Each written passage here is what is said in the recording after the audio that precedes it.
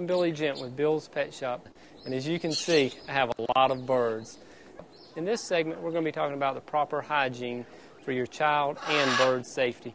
First, you want to make sure you keep the cage clean. This includes their food and water dish. As you can see, it gets a little dirty. They get quite messy. The bottom of the cage is also another important thing that you want to scoop regularly, as well as clean and disinfect. Yeah, he wants to go back to his home. Another item of concern with the birds is the handling. After you or your child handles them, you want to make sure you wash your hands thoroughly with soap and water. It's that easy. You think he's going to fly again? I do too. Another important thing to think about with children is please don't let children under 5 handle them. The immune system is just a little too sensitive at that age.